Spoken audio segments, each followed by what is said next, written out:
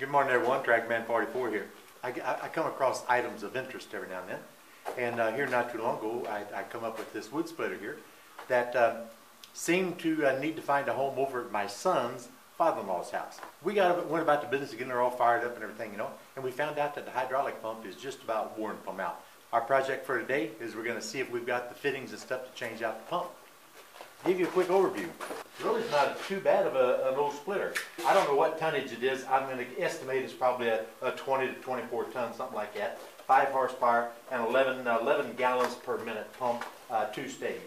It's got some bends and tears in it, but nothing real bad. Fender's bent. The block in the back actually has been bent back just a little bit, but we're just going to let that go. It's going to split 99% of what we need to split anyway.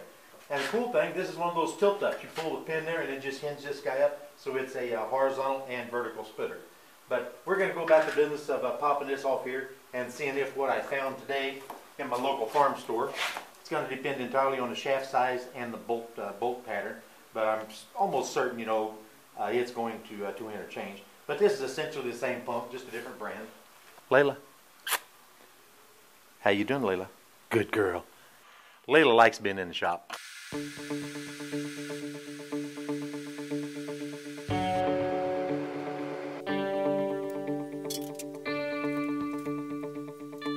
Now this here is a 1/2 inch. I can't tell yet if it's an ORB fitting or a pipe thread. It's feeling like it's a pipe thread. Yep, it's definitely a pipe thread. It's not an ORB.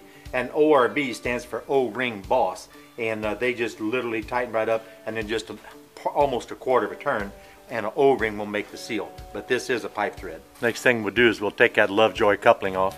Lovejoy coupling is that usually have 3 fingers on each side, and it's got a star that goes in between them. It's kind of a cushioning joint.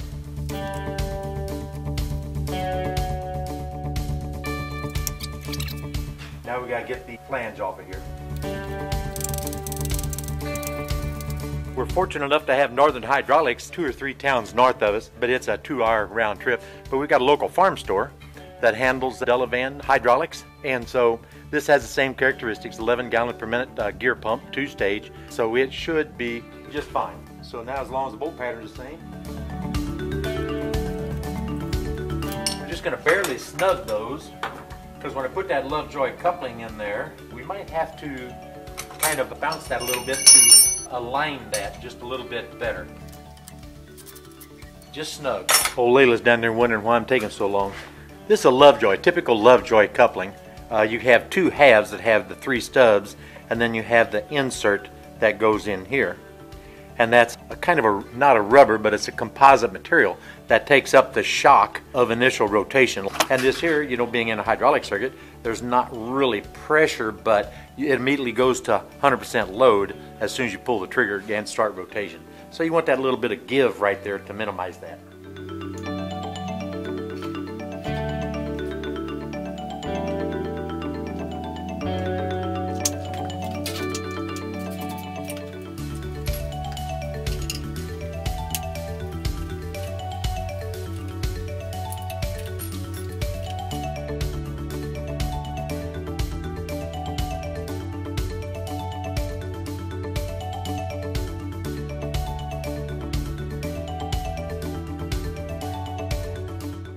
It's too good to be true. Everything's not going to be just absolutely perfect. The old pump had a 3/4 inch OD fitting for the return line, non-pressurized return line. The new one has a 7/8 OD non-pressurized return line. So we're going to use some 15% silver.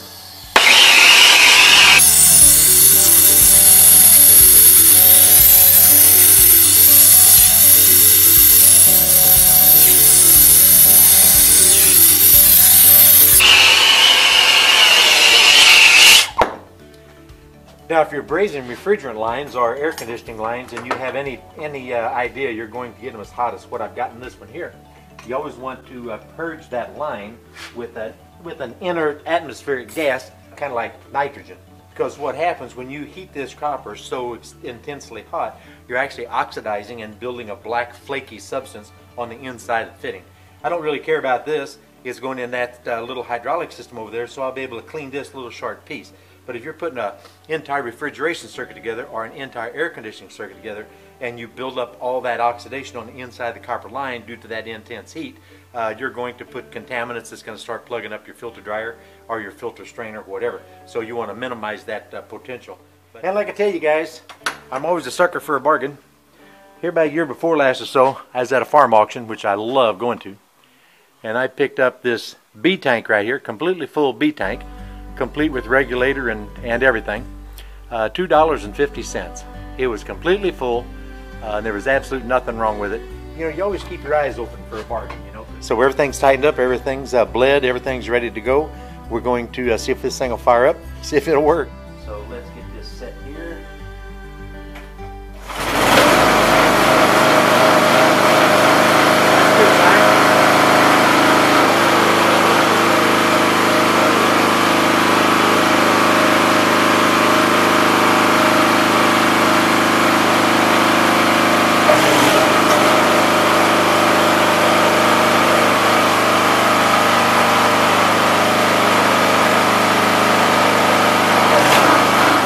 I've been splitting wood all my life, but never ever with a factory wood splitter. This is the very first time I've ever fiddled with a manufactured wood splitter, and I have no idea what to expect with it in the vertical position. But I'm going to give it a shot, see what happens.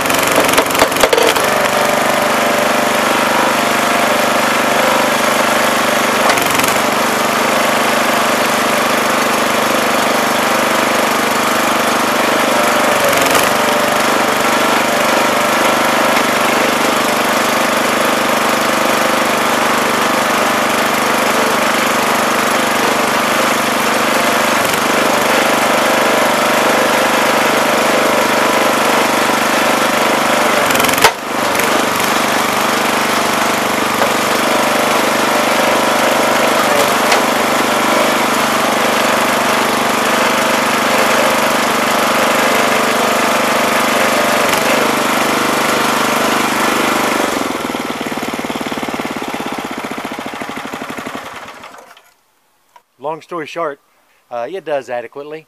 But I tell you one thing, after using that old homemade thing of ours, you know, for all these years, I'm really quite spoiled. But I don't particularly care for that vertical splitting. It just ain't right to kneel down or in the snow, in the wet ground like it is here, and try to split wood.